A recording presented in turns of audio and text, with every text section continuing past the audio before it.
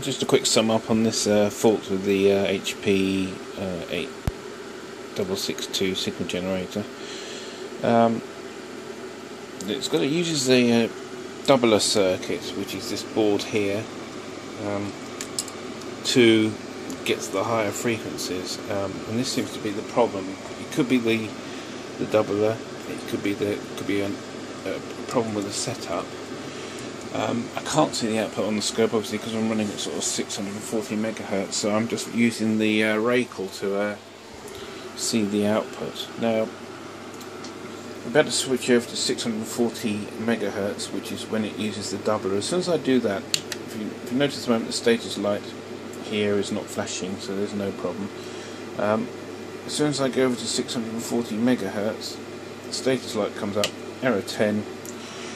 We've got an error 10B error on the AGC circuit. Now, I don't think that's the automatic gain control can't get enough gain out of the amplifier.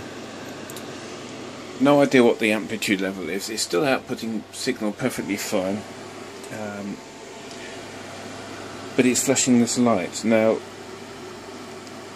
I think the level is slightly lower when the doubler circuit kicks in, because when I wind the attenuator down, there's a point where the gate on the HP stops sampling, and it seems to be I can wind it down a lot further when the doubler circuit hasn't engaged.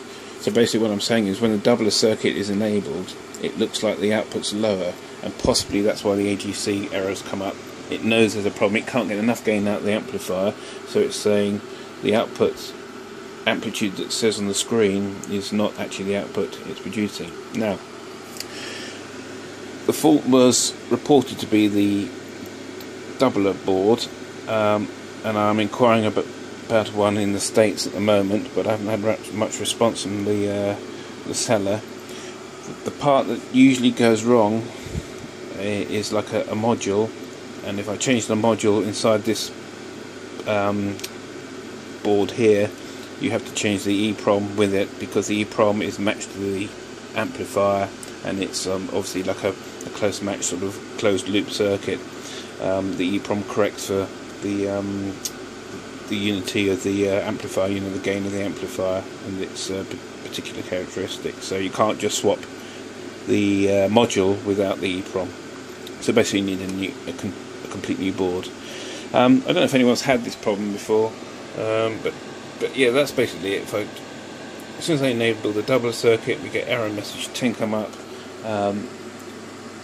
which I assume, without very limited on the test gear I can use, because I've got nothing that run at sort of 640 megahertz, but it looks to me like the output has dropped off. There is lack of gain from the doubler circuit. There are a couple of pots here for adjusting balance and things like that.